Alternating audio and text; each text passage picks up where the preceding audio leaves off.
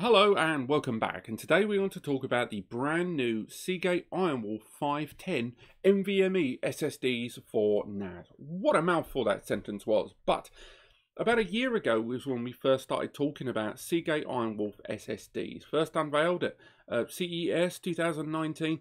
Since then we have seen the NAS series of SSDs from Seagate get from better to better to better to the best. It's become a kind of SSD of choice for a lot of NAS users out there, complemented with the standard Seagate Ironwolf SSDs and hard drives combined together. But we always kind of knew there'd be an NVMe version. A lot of us were just sitting there going, come on, do the thing, bring them out.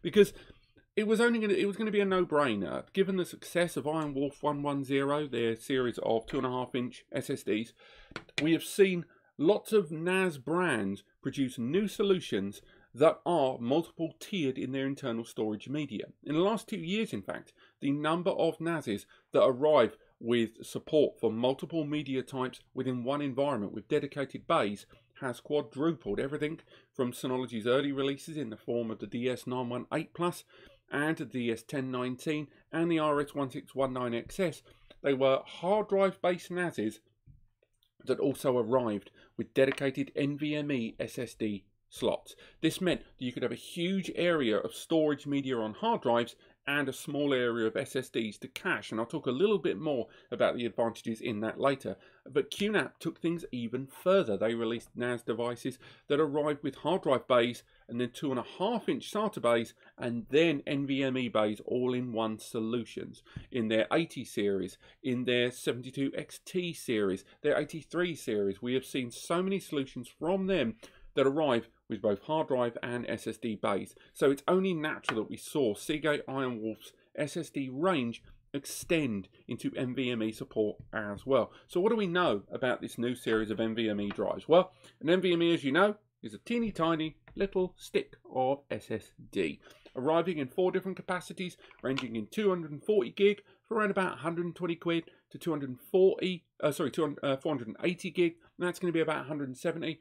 Then there's your 960 gigabyte model, that's going to be about 320, 330, all the way up to the top end, 1.92 terabytes, that's going to set you back well over half a grand, about 540, 550 quid.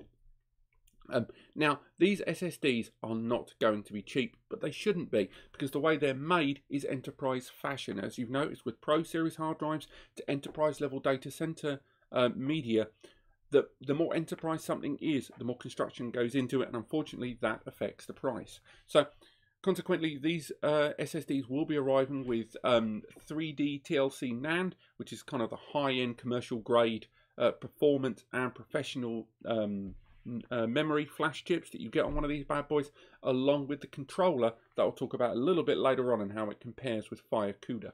But these SSDs are going to be arriving in NVMe version 1.3 and support of PCIe 3 Gen 3 times 4 means that you are going to get those tremendous speeds with read well in excess of 3000 megs in traditional use. Not just, you know, speculative, hopeful use, but actual good use. Now, the other things that they promise with these drives are that they are 1.0 DWPD. That is 1 full data write per day. Now, given that these drives arrive with a 5-year warranty, that is quite a bold claim. Most of the time when you see data write per day figures, it's always in a decimal place, and it's always normally 0.3, 0.5, 0.9. But very few commercial grade SSDs that you see that you can buy on the street arrive with a full load of DWPD. What that means is you could delete and fill the NAND on this with the full capacity every day for 5 years in that warranty, and it should operate perfectly. Along with those 5 years of warranty, there is also going to be 2 years of data recovery, which I know seems less important on an SSD, but it really isn't, because when it comes to data recovery services, it isn't just about physical damage. I know I threw that drive down the stairs last year to prove that the Seagate data recovery service would work, but when it comes to SSDs, it's more about retrieving deleted data, deleted cache data, or deleted versioned data. It's about recovering, and that on you know, forensic bit by bit level is not easy and fantastically expensive. So it's good to see that these SSDs will be arriving with 2 years of that service bundled in as well. Now, going back to something I mentioned earlier on, why would a person use an NVMe SSD in their NAS? In fact, why would a person use SSD in their NAS? Because let's face it, a NAS you connect with a cable at the back, the LAN cable, so you're already restricted to 100 megabytes. But it's not that simple. So the majority of NASs, when it comes to balancing the cost and what you get in terms of capacity, hard drives always won for a long time because SSDs were always super expensive, and on top of that, they didn't give you the capacity. If you took a 4-bay NAS and you fill it with hard drives, these days you can get up to 16 terabyte hard drives, such as the Seagate Ironwolf hard drive series, and that allows you to have an enormous amount of storage even after a RAID.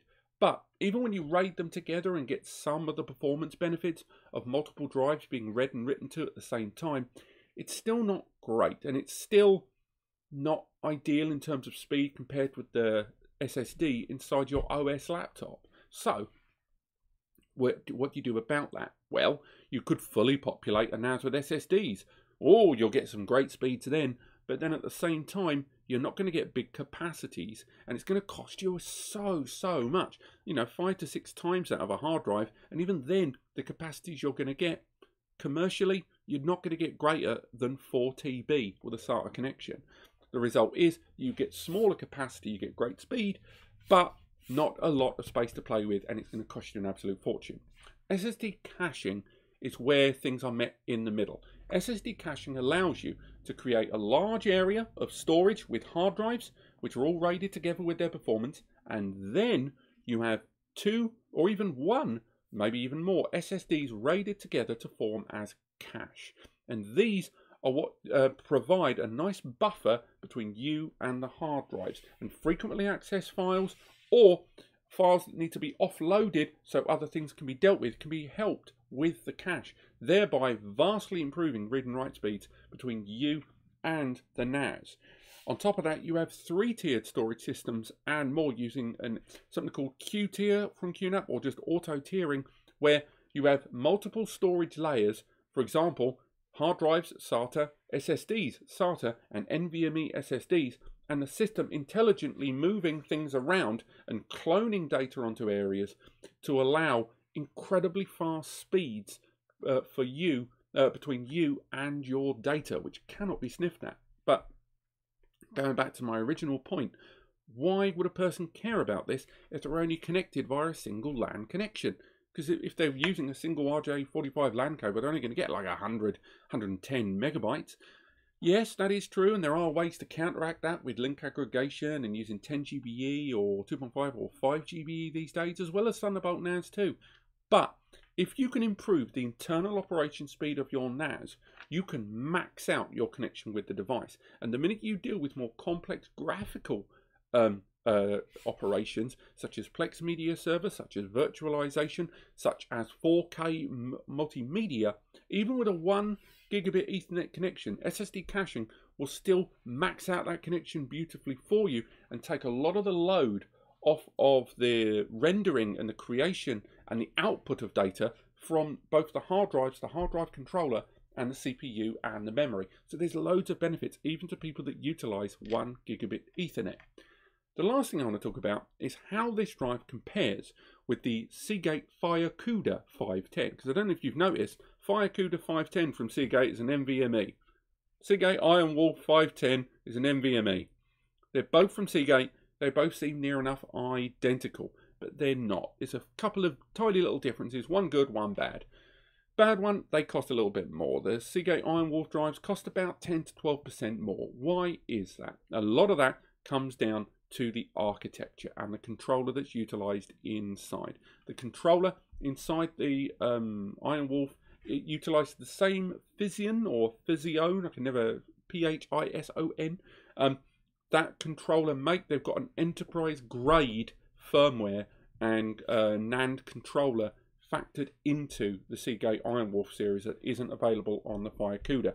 And that's because these drives are going to be used in RAID environments. The FireCudas, although they have been used for caching, are really designed for OS systems and faster boot operations of like gaming rigs and more. Firecuda was originally the gaming brand for things like the hybrid range of drives that were hard drives that had SSDs built into the top of them.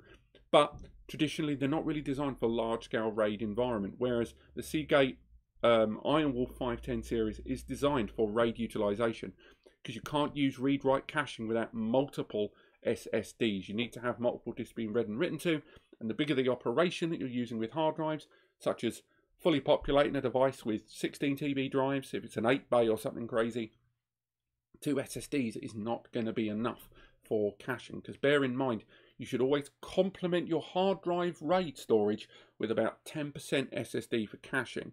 So if you've got an 8-bay with 16 TB drives, a couple of 4 TBs isn't going to be sufficient, and that's where you look at solutions that have multiple NVMe bays or NVMe upgrade cards, and then get that caching working in a RAID 5 environment or more. But how do you guys feel about the Seagate Ironwolf 510 series? Is it a fad? Is it a gimmick? Or is this something we're legitimately waiting for? Me personally, I'm interested in anything that will improve network attached storage for both home and business. And to me, this sounds like a positive step forward in that field. But maybe you disagree. Let me know in the comments what you think. Otherwise, click like if you've enjoyed this video so I know exactly what you guys like and what you don't, and I know what to make going forward. And click subscribe to stay tuned for my speed tests and NAS optimized environment demonstrations of the new SSDs from Seagate alongside their older ones as well. But otherwise, thank you so much for watching. I hope you guys have enjoyed this. Check out the NAS Compare link in the description to learn more. It's going to be constantly updated. And of course, visit the guys at span.com to get hold of your next data storage solution. I will see you next time.